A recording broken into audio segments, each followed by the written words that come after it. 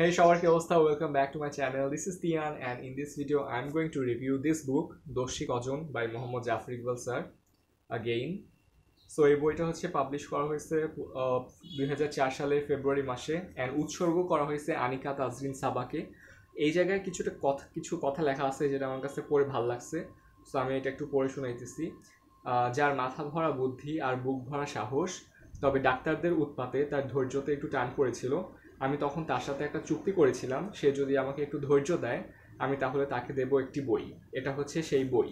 So এই বইটাতে আমি যখন ফার্স্টে খুলি তখন হচ্ছে তোমরা দেখবা প্রত্যেকটা চ্যাপ্টারের উপরে একটু বল্ট করে এক লাইনে একটা সামারির মতো করে দেওয়া আছে। ওই পুরা কাহিনী, ওই চ্যাপ্টারের সব কাহিনীর জাস্ট এক লাইনে একটা সামারি। সো এই জিনিসটা মজার। আর আরেকটা মজার জিনিস হচ্ছে একটু পরে বইটার মধ্যে এরকম ইলাস্ট্রেশনস আছে। সো এই জিনিসটা দেখতে ভালো লাগছে। সো প্রথম চ্যাপ্টারে হচ্ছে প্রথম লাইনে বলছে যে যখন একটা নতুন ছেলে আমাদের ক্লাসে এসে আমাদের পুরোপুরি হকচকিয়ে দিল। সো আমি একটু ব্যাকগ্রাউন্ড স্টোরি দিই। সেটা হচ্ছে এখানে একটা নতুন ছেলে বলতে একটা দেশের বাইরে থেকে একটা ছেলে আসে তার মায়ের সাথে, অ্যান্ড সে হচ্ছে স্কুলে অ্যাডমিশন নেয়। অ্যান্ড সে হচ্ছে যেহেতু বাইরে থেকে আসে, সে খুব ভালো বাংলা বলতে পারে না, সে খালি ইংলিশে কথা বলে। অ্যান্ড সে খুব বেশি স্কুলে পড়তে চাচ্ছিল না। সো সে যেই দেশ থেকে আসে সেই দেশে হচ্ছে মানে বাংলাদেশের যেরকম টিচাররা হয়তো রেগে গিয়ে স্টুডেন্টের উপর একটু হাত তুলে, বাইরের দেশে এরকম না। সো সে এরকম একটা সিচুয়েশন ক্রিয়েট করে যেখানে হচ্ছে টিচার তার উপর হাত তুলতে যায়, অ্যান্ড তখন সে হচ্ছে স্কুল থেকে পালা যায়। তার মেইন মোটিভ হচ্ছে সে বাসায় গিয়ে তার মাকে বলবে যে দেখো তুমি আমাকে এমন একটা স্কুলে পাঠাইছো যেখানে টিচাররা স্টুডেন্টের গায়ে হাত তুলতেছে, সো আমি আর স্কুলে যাব না, আমি এই দেশে থাকবো না, হ্যান ত্যান হ্যান ত্যান। সো এটা হচ্ছে মোটামুটি ইন্ট্রো। অ্যান্ড তার সাথে হচ্ছে স্কুলে তার ক্লাসের পোলাপাইনরা তার সাথে একটু ফ্রেন্ডশিপ করা ট্রাই করে, বাট যেই ছেলে কোনো কথা বলতেছে না তার সাথে ফ্রেন্ডশিপ করা ইজ টাফ। সো ওইটাও খুব একটা লাভ হয় না।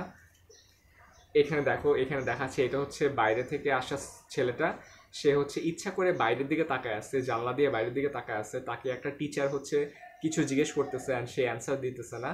সে হচ্ছে প্ল্যান করতেছে যে সে যখন অ্যান্সার দিবে না টিচারটা আস্তে আস্তে রেগে যাবে, অ্যান্ড একটা সময় গিয়ে সে এই স্টুডেন্টের উপর হাত তুলবে, তখন সে হচ্ছে স্কুল থেকে বের হয়ে চলে যাবে।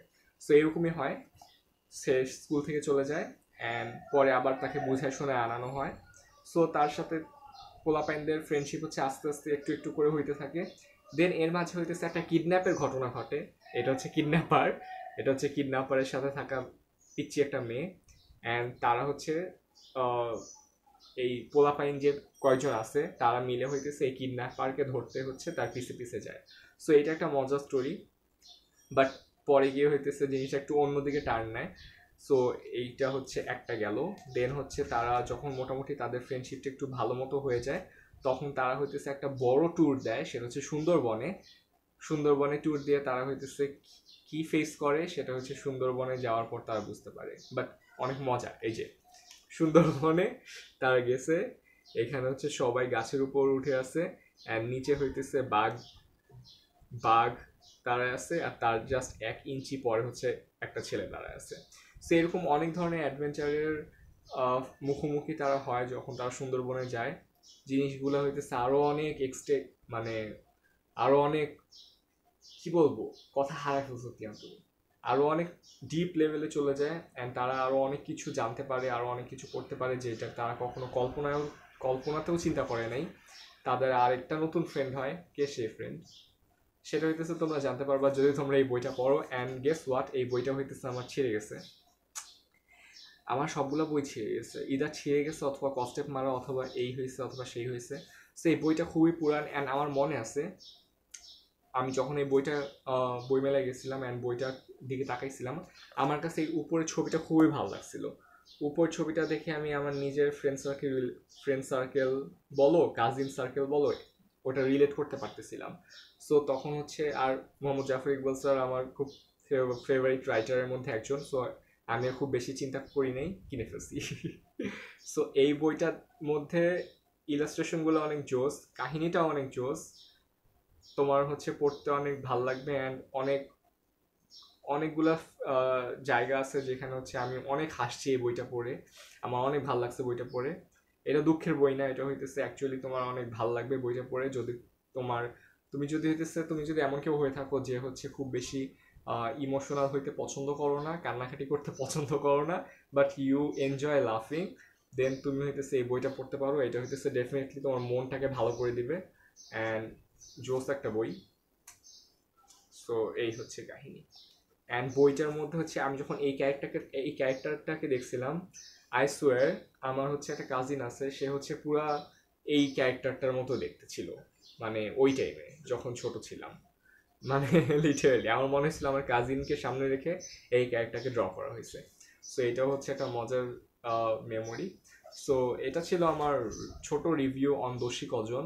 দোষী ক'জন হইতেছে আমার পছন্দের বইগুলোর মধ্যে একটা। অ্যান্ড এই বইটার মধ্যে হইতেছে কিশোরদের মাঝখানে যে ফ্রেন্ডশিপটা সেটা খুব ভালো মতো পোর্ট্রে করা হয়েছে।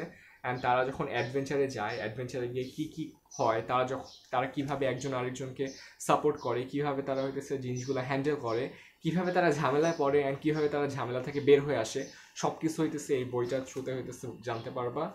And it's not a small বুক, এটা মোটামুটি ভালোই বড় আছে। আমি দেখি কয় পাতা, এটা হচ্ছে 158 পেজে। And this is the last illustration. So দেখতে পাইতেছে একটা মেয়েও আছে। সো হোপফুলি লাস্টের দিকে তাদের একটা মেয়ে ফ্রেন্ডও হয়। ওই ফ্রেন্ডটা কীভাবে হয় সেটা জানতে পারবা। If you guys read this book, this is amazing, you can give it a go, you can give it a read if you want. So yeah, আমি চাই আমার এই বইয়ের মধ্যে কষ্টে পেঁচানো লাগবে, কারণ বইয়ের জায়গায় জায়গায় ছিঁড়ে গেছে। So yeah, I'll be seeing you guys in my next video. Till then, everyone, take care.